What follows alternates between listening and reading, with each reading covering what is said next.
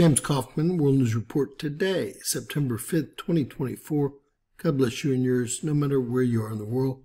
Please subscribe, give us a thumbs up, ring that bell for critical future updates. Partial lunar eclipse of the harvest supermoon is coming. Here's everything you need to know. All full moons are impressive sights on their own, but this month's full harvest moon will be especially noteworthy. In addition to being a slightly larger than average supermoon, September's full moon will also experience a partial lunar eclipse when it rises on the evening of September 17th. What a date! The partial lunar eclipse will be visible from most of North America, all of South America, Europe, all but the easternmost parts of Africa, western portions of Asia and Russia, and parts of Antarctica.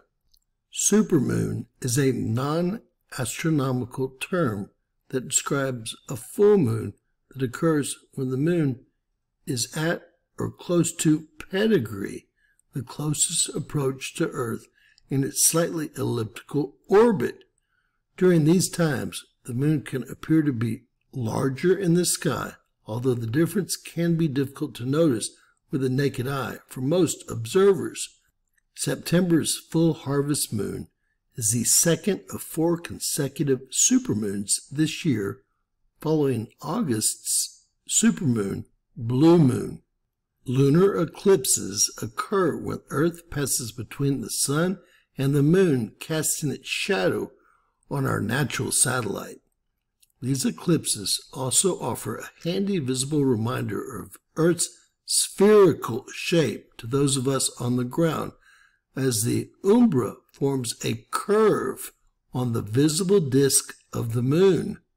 This lunar eclipse is unfortunately a slight one. Only the upper portion of the moon will be plunged into the darkest part of Earth's shadow, known as the umbra. Still, the partial lunar eclipse should provide some interesting contrast on craters and other features on the lunar surface to those with telescopes or even binoculars. Aside from the small, darkened portion at the top of the moon's disk, most of the visible lunar disk will be in Earth's penumbra, the lighter portion of the planet's shadow that does not entirely block the sun's light. This will give most of the moon a reddish-brown, slightly smudged appearance. The timing of the partial lunar eclipse will depend on one's location. For observers in the eastern time zone of the United States, the eclipse will enter its darkest phase when the moon is most covered by Earth's umbra around 10:44 p.m. Eastern Time on September 17th.